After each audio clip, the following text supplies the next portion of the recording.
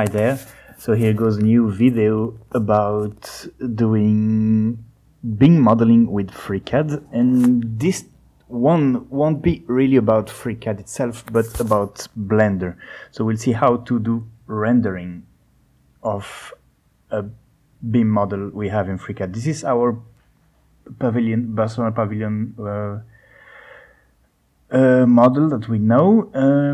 So one easy way to do rendering in FreeCAD is to use the render workbench, which you install via the add-on manager here, and then you have this render workbench here, and you have 4 different render engines that you must install separately, and then you basically create a new project. It works the same way as TextDraw. You make a project and then you make views of your objects. But that's not what I will show today, because it's really simple and it doesn't allow you to tweak anything. It just throws your model, creates some default materials and throws your model into the render. And here we want something a little bit better.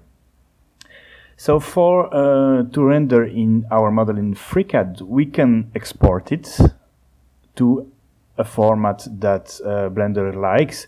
Collada or OBJ are good options because it gives really good results. But we also now have a proper importer for FreeCAD files to allow Blender to import FreeCAD files directly. Check the address, the URL of this plugin below this video, and you can just download the zip or press the raw button and save the page as, and you must save it as a Python file. Just give it any name and make sure it ends with .py, so it's saved as a Python script. And that's it. Actually, you can use this file name as well, but you can basically name it the way you want. Here is our Python file, and to add it as a Blender plugin, you must save it to the Blender plugins folder. It depends on the platform. On Windows, a bit different, but a quick Google to how to install a Blender plugin will tell you basically how to do it. This is Blender. This is the new 2.8 version of Blender. It may look a bit complex at first, but I guarantee you Blender is a fantastic asset. And if you're into BIM and into open source, learn it. You'll thank me later. It's really a perfect companion to FreeCAD. It does all the contrary. You can change the interface style if you don't like it. You can just give individual color to anything in Blender. But this is the new default theme now. And Blender is really the contrary of FreeCAD. It's a fast application, and once you have copied the import file, this is where you find it. You must be sure to set this part here to your FreeCAD .so library or .pyd if you're on Windows. This is all explained there. But if your FreeCAD is, I don't need to do it on mine because FreeCAD is already added to the default Python path. So once this is installed, we can just open a FreeCAD file directly in Blender. And it takes a little while because it's all Python. It's a little bit slow.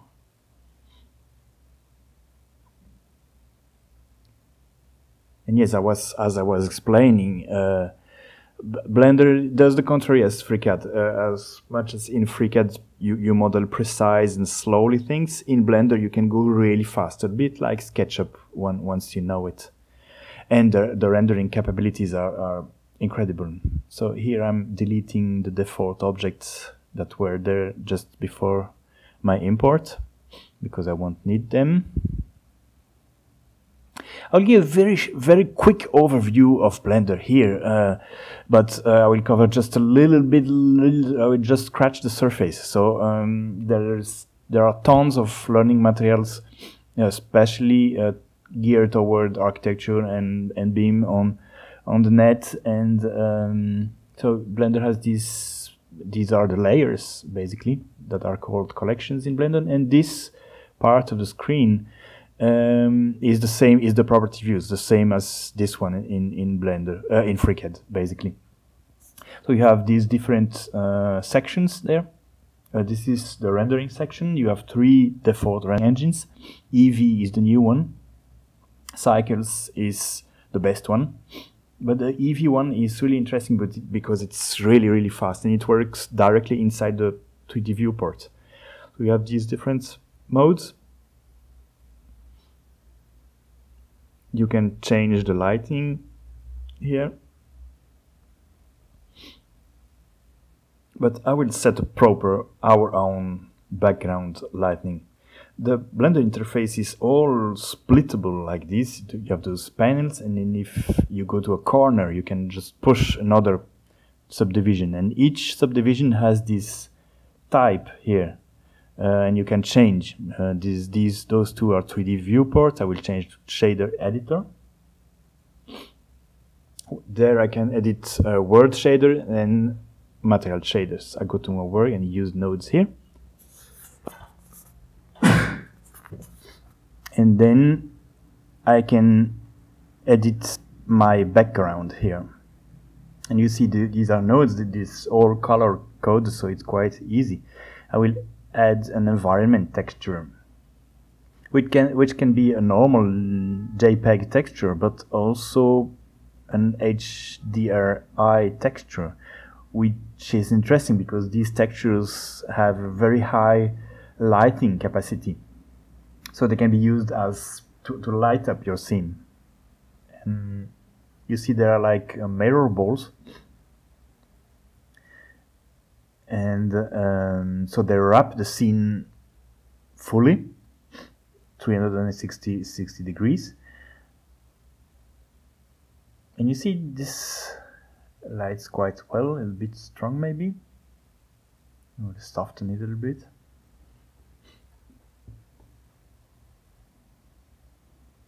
You see that it doesn't project shadows. The Eevee engine is a very simple one. So there are a lot of things it doesn't do. But we can fix that by adding manually sunlight. We'll turn this on so you see better. You can manipulate your objects directly in the 3D view.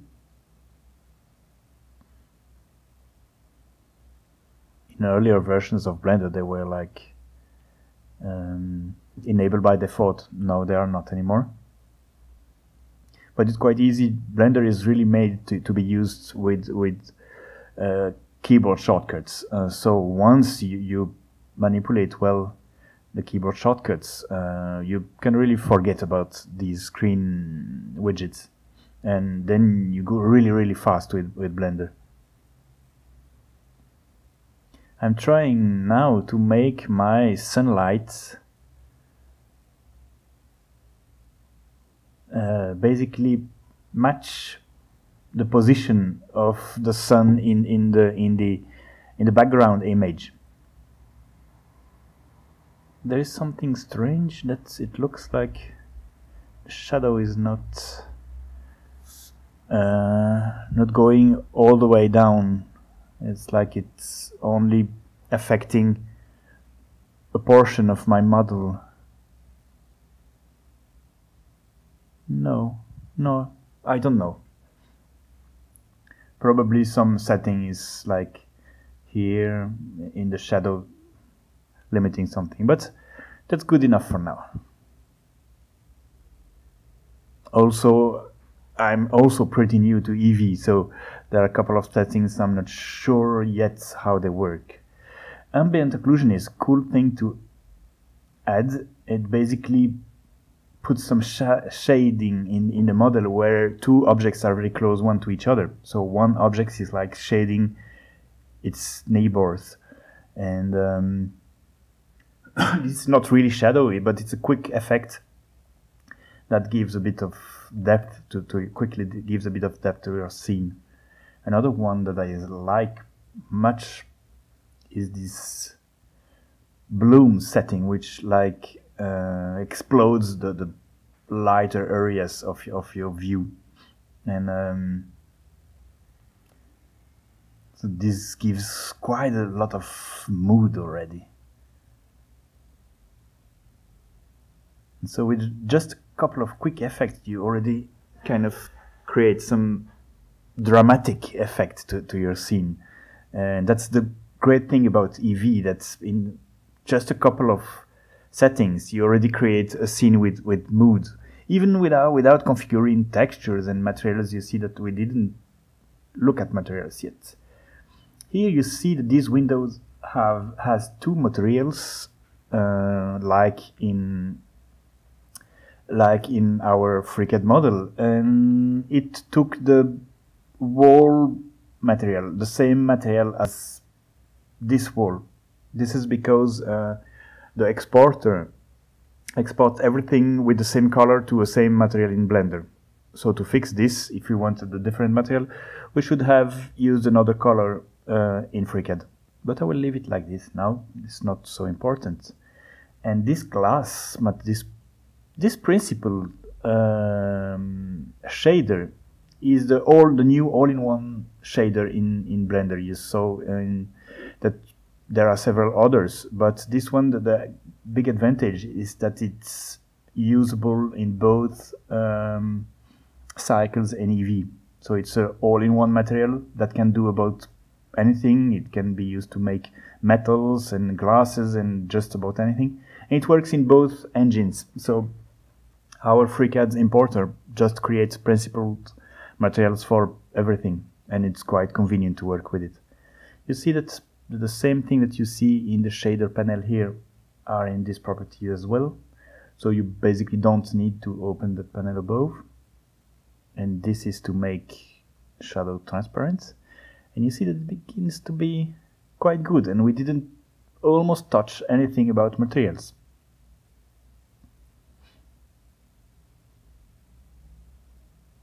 This material here, which is used for structures, I will make it like reflexive, like it was a very highly reflexive metal. And you see this here is a reflection, but it's like a default reflection of something, some image text, built-in image texture. And if you enable this, it will do real reflections. This is a bit too much. It looks like our building is fully inox metal, so I'll give a bit of roughness to mitigate that. This looks quite cool.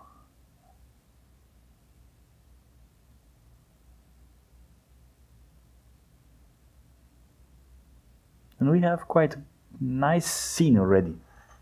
And if you want to make a quick render that like gives some cool impression, instead of a render that is very realistic, this is good enough. I cannot render an image. Yeah, of course I need a camera to be able to render an image. So let's add a camera.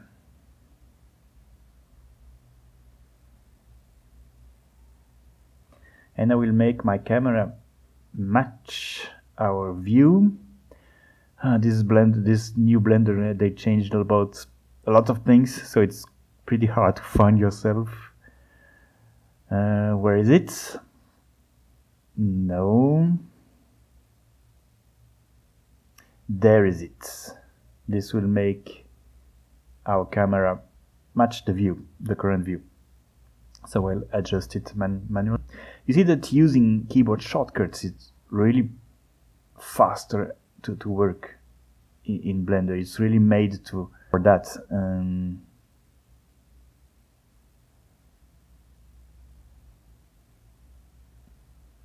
But they made quite a lot of effort in this last version to make it easier for new people to grasp Blender and to learn it. And so we are launching a render window.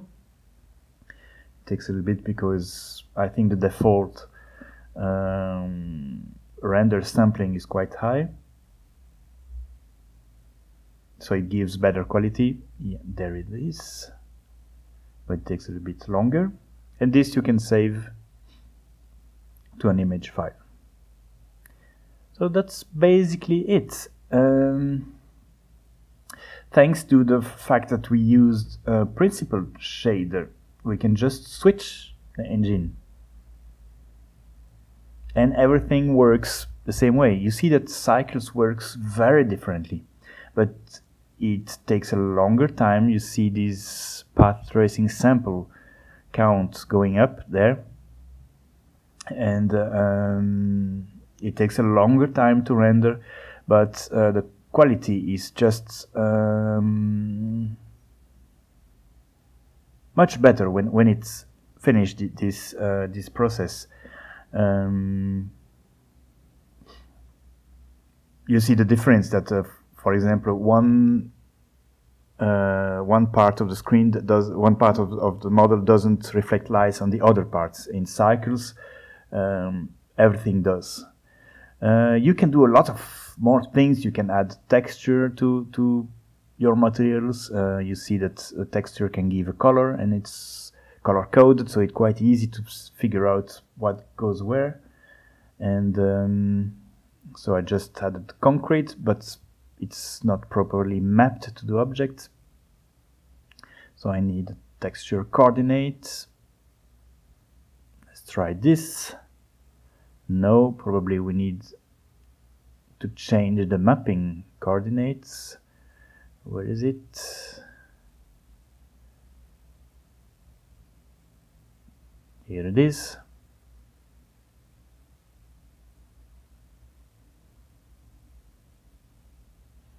So we can change the scale of our texture here. No effect.